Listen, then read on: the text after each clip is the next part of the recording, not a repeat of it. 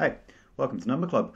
This is Year 1 Pure, Chapter 1, Lesson 3, and you're going to see all that you really need to know about factorising at this point.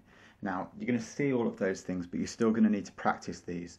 Some of this stuff will be from GCSE and some of it will look a bit more new, but you definitely need to practice this because it's a really important skill. So let's get cracking. So, the first type of factorising that you'll see, you should really have been able to do when you're in Year 8 or Year 9.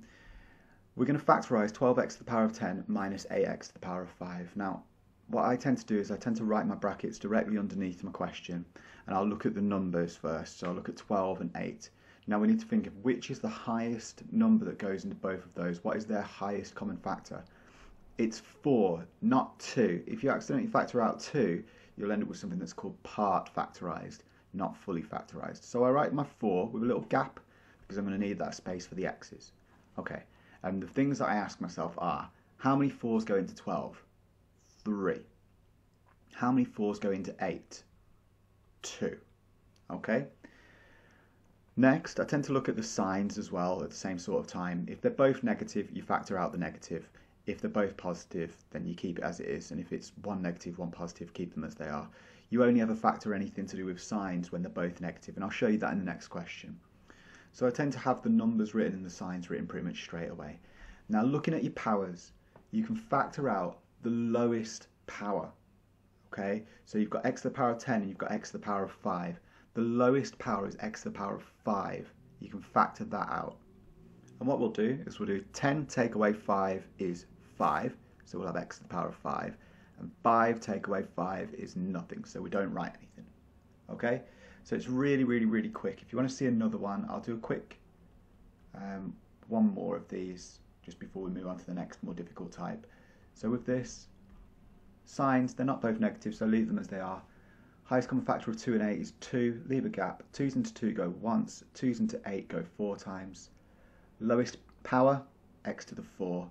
And then just do subtractions with your power. So 5 take away 4 is 1, so you can call it x to the power of 1, and 4 take away 4 is nothing. And you can just tidy that up as well. So you can say 2x to the 4, lots of x plus 4. Okay, it's nice and easy really. With this question here, brackets again. Next, both signs are negative, so you're going to need to factor out that minus and put the plus in here. This negative here is going to multiply by this term, whatever this will be, to create a negative, and it will multiply by this term, whatever it will be, to create a negative there. So if they're both negative, factor it out. If they're both positive, leave it as it is, or if they don't match, leave it as it is. You should only ever really worry if they're both negative. Highest common factor of 10 and 25 is 5. 5's and 10 go twice, 5's into 25 go 5 times. Lowest power of x's is x squared, so we factor out x squared.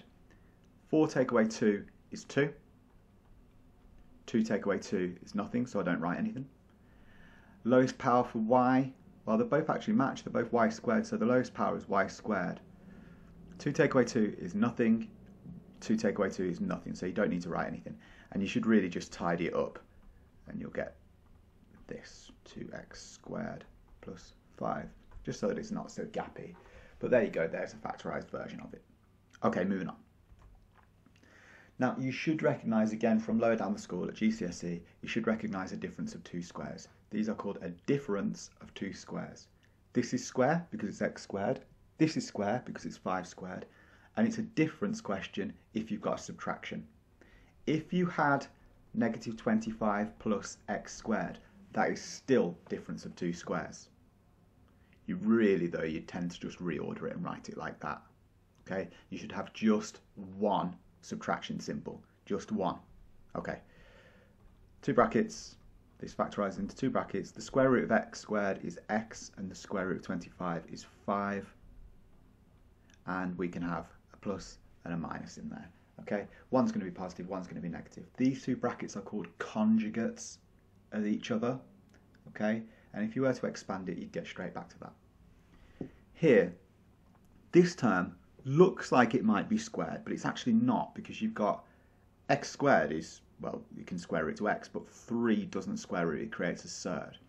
So what you should do before you try to factorise this using difference of 2 squares is to factorise it as best you can straight away.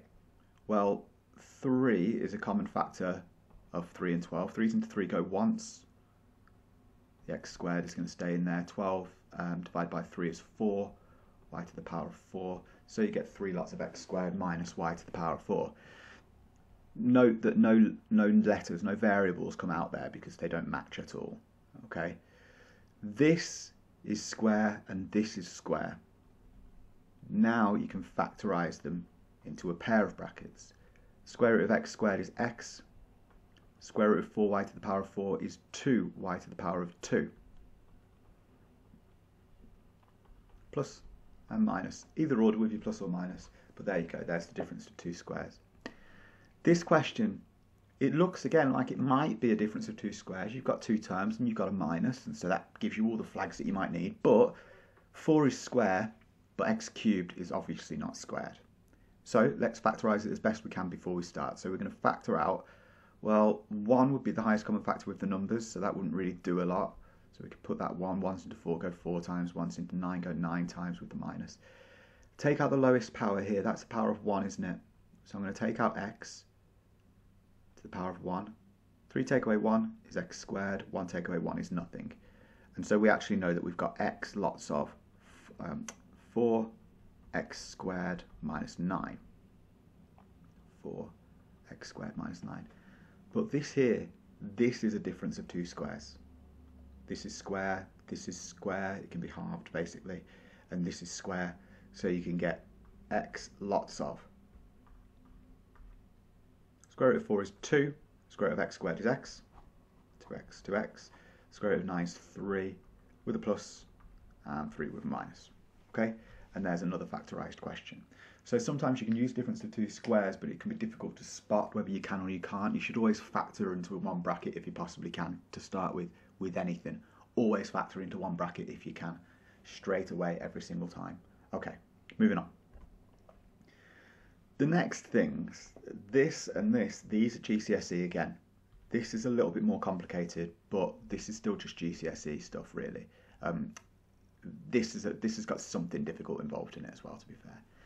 Looking at it, I can't really do much with it. It looks a bit like a quadratic, but it can't be quadratic if the lead term is a cubic, or if there's a cubic involved in there somewhere. So what I'm going to do is, as I said before, factor it if you can. I'm going to factor out x to the power of 1. That's the power of 1, isn't it? So I'll get x squared minus x to the power of 1, which I don't need to write, plus 30. So I'll get x lots of x squared minus 11x plus 30. Fine. This will factorise, this chunk here. I need 2 numbers that times to get the coefficient here, which is 1, times 30, which is 30, and 2 numbers that add to make negative 11. This is called AC factorising. You take your coefficients to x squared and the unit, multiply them up, and that'll give you the numbers that you need to multiply to. And the b coefficient is your add up. So I need 2 numbers that will do that. They actually end up being negative 5 and negative 6.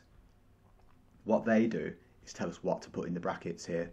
So we'll get x lots of x minus 5, x minus 6. Now they can only jump straight into the brackets because this is just an x squared. Okay, if it was something different from just an x squared, like a 2x squared for example, you have to do a little bit more work with that. Okay, factorising by inspection, if you do that, it's fine. So long as you're good at it, you'll probably be okay really. Okay, this time we've got 2 numbers that will times to get 2 lots of negative 3, which is negative 6, but also add to get negative 5. Now what are those numbers? They're going to be negative 6 and 1. Now when you've got a number here, a coefficient to x squared, these just rewrite that chunk there. They rewrite the b part. Okay, so we've got 2x squared minus 6x plus 1x minus 3. Is that true? Does minus 6x plus 1x equal negative 5x? Yeah, it does. Okay, you should be doing this split the middle thing if you've got a coefficient to x squared other than 1. Split your question up, one side and another side, leaving the sign with this third term here. Factorise each of these sides. So brackets, the signs aren't both negative, so leave them as they are. Highest common factor of 2 and 6 is 2. 2's into 2 go once, 2's into 6 go 3 times. lowest power of x squared and x to the 1 are x to the power of 1. 2 take away 1 is x to the 1. 1 take away 1 is 0, so you don't need to write it. Here, highest common factor of 1 and 3 is 1. The signs don't match, so just leave them as they are. If they matched and they were both negative, we'd do something with them. X is obviously going to have to stay as it is, and 3 will have to stay as it is. If you've got two brackets that are the same, that's a very good sign. So, if you want to remind yourself of the previous video where we were doing split and place, we were starting with something that looked a bit like this and getting to something a bit like that. We were undoing a split and place basically. So we've got those floating chunks there, okay, multiplied by the repeated bracket, okay, and there you go. You can expand that if you want to, but it will give you basically these exact steps in reverse. Okay, this question here, we've got 2x cubed plus 13x squared plus 15x. Again, if you can factorize straight away. So we get x lots of 2x squared plus 13x plus 15. I need two numbers that will times to 30, because they are 2 times 15, and add to 13. There'll be 10 and 3. So I'll have x lots of, and I'm going to do a lot of work here, so I'm going to give myself some square brackets, a bit of space, why not? I've got 2x squared plus 10x plus 3x plus 15. Split. I'll get 2x lots of x plus 5 plus 3 lots of x plus 5. I'll still have x lots of, well, I've got my floating bits, which were 2x plus 3, and my repeated bracket, which were x plus 5. Giving me the very final answer, which is x lots of 2x plus 3 lots of x plus 5. Job done. Okay, I think that's all you really need to know about factorising at this point. You'll get to more difficult things involving trigonometry and stuff like that later on during the course, but that's all you really need to know for now. Okay, thanks for watching. If you found it useful, head to numberclub.org to find more videos and tasks, and like and subscribe to the channel. Thanks very much.